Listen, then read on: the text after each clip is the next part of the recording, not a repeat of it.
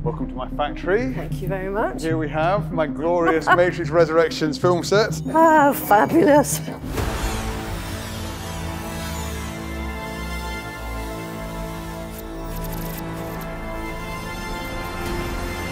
Why do people wear sunglasses wearing the Matrix?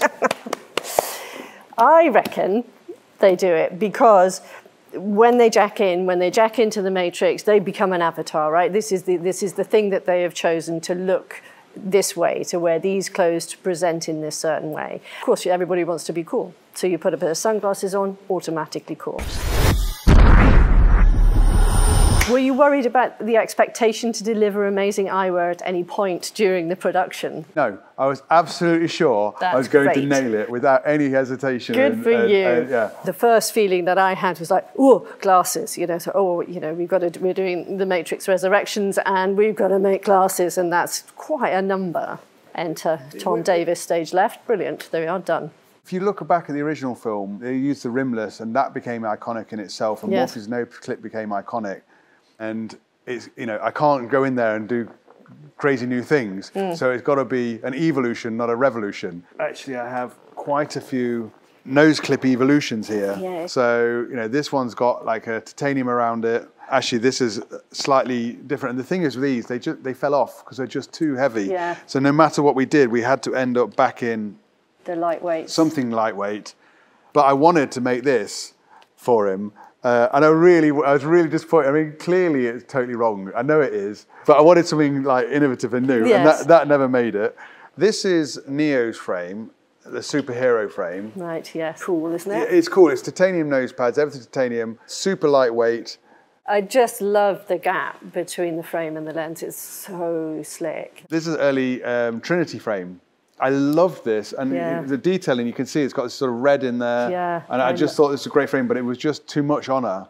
And then that's the final one. That's right. That matches her brow line. Yes. It just works. Yeah.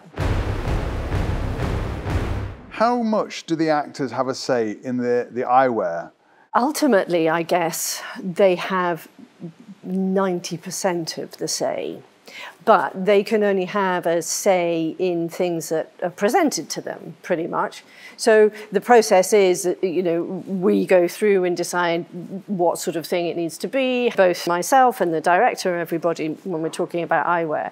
And then we create and present a certain amount of glasses and a certain amount of eyewear to them. But ultimately, in this instance, it's completely Lana that has the final say in it. The actual lens, it doesn't look it here, these are blue. They come out, when I've looked in the trailer, they come out a lot richer blue, a lot stronger. Yeah. One of the challenges of making this frame was that they had to also fit Morpheus. Yes. It was a real challenge because they've got two totally different faces. Yes.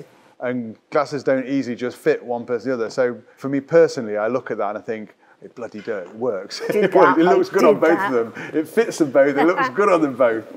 Agent glasses. Originally, the agents had rimless glasses as well. Right. I wanted to try and modernize it because, you know, people don't wear rimless anymore. Yeah. But it had to be slightly iconic. So it's a stripped titanium. It's inlaid on the lens. So they're actually super lightweight. Yeah.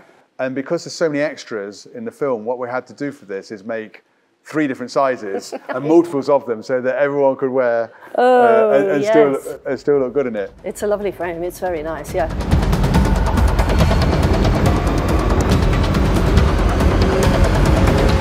Thanks very much for coming in. Oh, my pleasure. And thanks for asking me to make the glasses on this movie. My pleasure. My gratitude back. I can't wait to see it.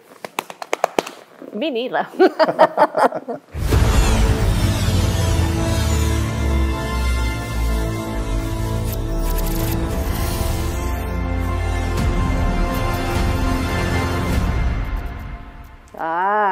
Which one would you take? Well, obviously the blue pill. Obviously.